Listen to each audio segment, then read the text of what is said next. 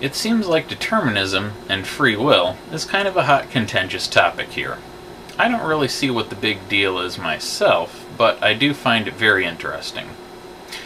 I think one big problem with it is the definition of free will. People who reject the idea of free will, regardless of their position on determinism and indeterminism, seem to have one definition, while people who accept free will have a different one. The one thing all sides tend to agree upon is that they define free will differently.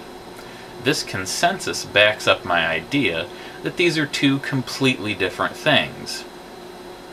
They are defined differently, everyone agrees they are different. I see no reason they shouldn't be treated as different, and in fact, I think drawing this dichotomy cleans up much of the messiness inherent in this topic.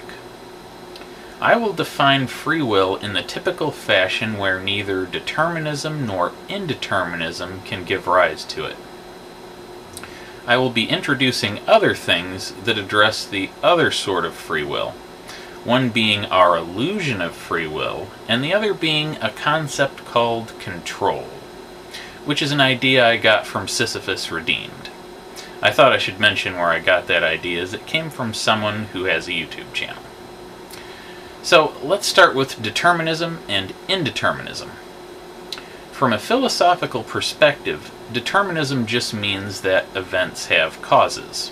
So the argument for philosophical determinism is that everything obeys the laws of physics.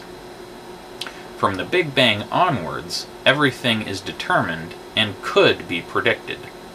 When I say could here, I mean that it is logically possible.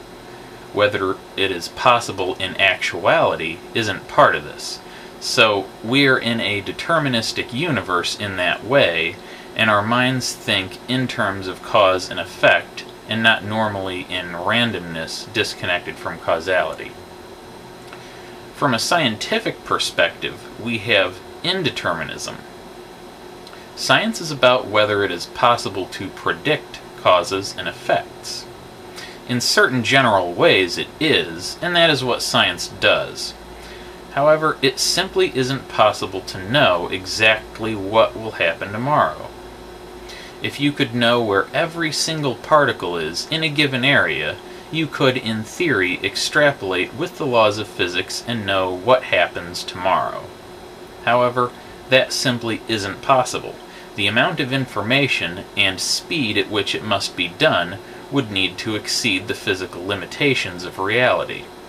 So, our reality is philosophically deterministic and scientifically indeterministic, meaning things are entirely determined in that they follow the laws of physics, and that it is impossible to predict enough cause-effect relationships to know the future.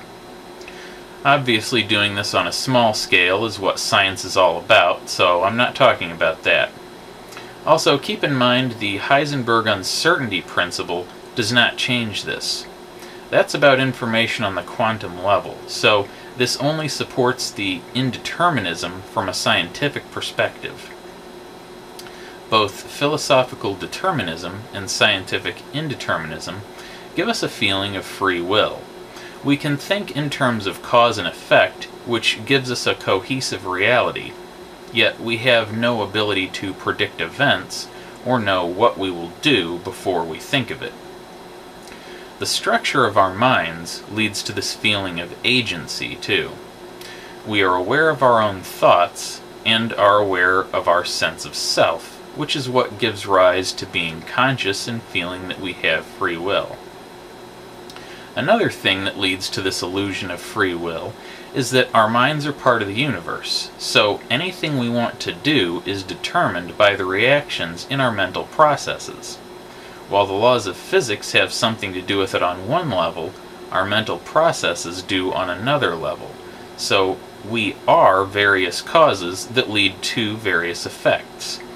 Being completely intertwined with the deterministic nature of ourselves and of our reality make it impossible to separate the two.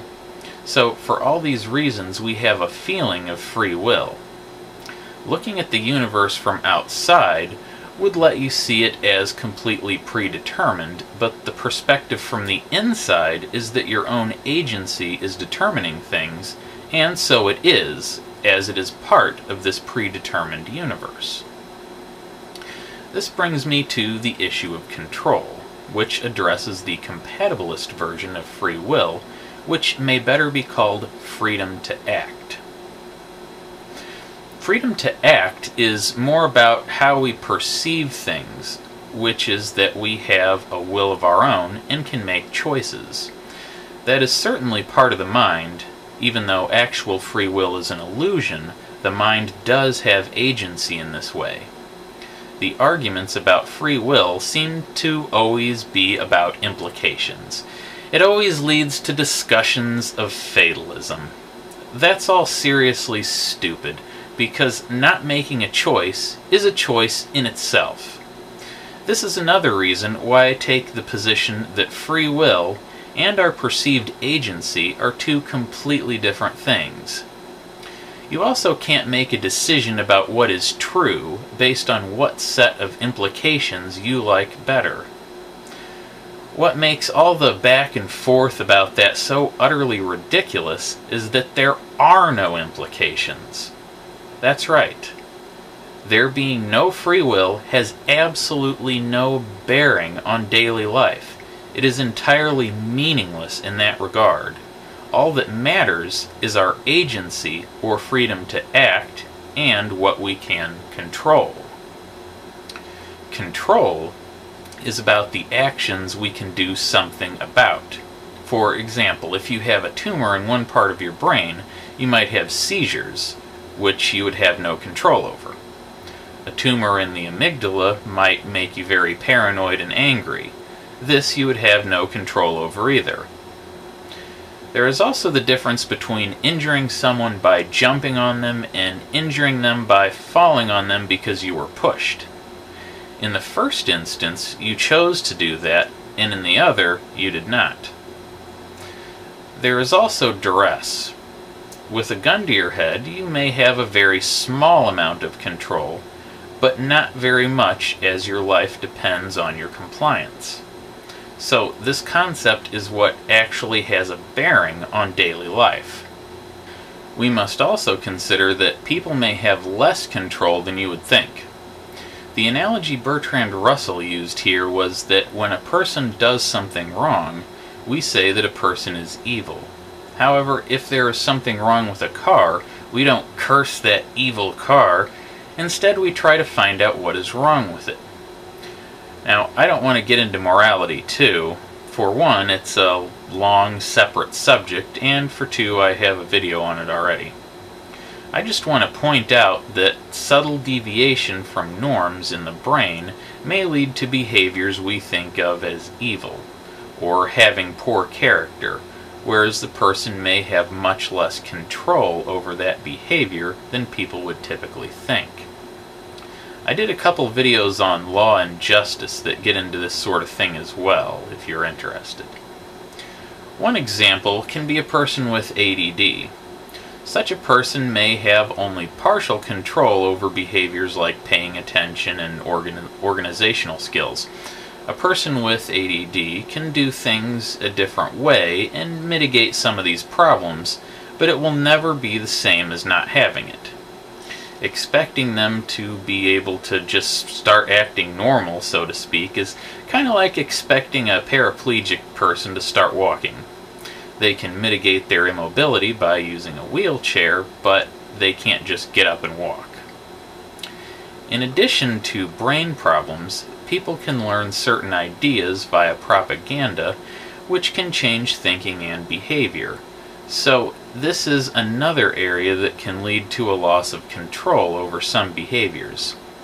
Ignorance, of course, can be another factor which, although it doesn't directly limit control, it may cause someone to behave in a negatively viewed way due to lack of knowledge. Again, I don't want to get into morality or the limits of a person's liability versus lack of ability to control the underlying problem and the resulting need for pragmatic action. While related, it's a little outside this topic, and I've also addressed these things in other videos, which I will link below. The point of this section is just to highlight the limits of control as it relates to our freedom to act and our free agency. So, in summary, we live in a philosophically predetermined reality which is largely scientifically indeterminate.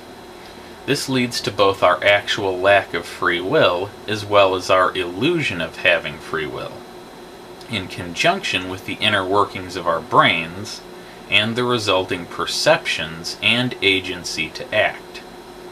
This resulting freedom to act is called free will by compatibilists, although it's not the same thing based on differing definitions, but is nevertheless a very real phenomenon.